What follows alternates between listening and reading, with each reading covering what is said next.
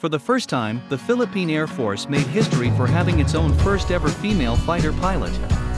On March 30, 2022, First Lieutenant July Liza May Camposano Baron was introduced by the Philippine Air Force on March 30, 2022. In a male-dominated organization like the Armed Forces of the Philippines, AFP, female soldiers are rarely given the spotlight for their achievements. But this does not mean that it's because there are only a few of them worth mentioning. She is regarded as an SIAI Marquette AS-211 combat mission-ready pilot and wingman. This means she knows how to fight in air-to-air, in air-to-ground, air-to-surface and the AS-211.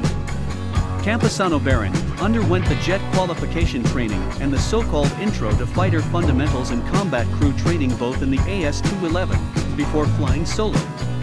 And while doing this, she was also flying with the FA-50 as a backseat pilot in combat experience, having flown in the FA-50 on an actual strike mission. Once Camposano Baron will get more experience and flying time in the AS-211, she will transition or transfer to the FA-50PHs. This will take place once she acquires 300 hours in the AS-211, Mariano added.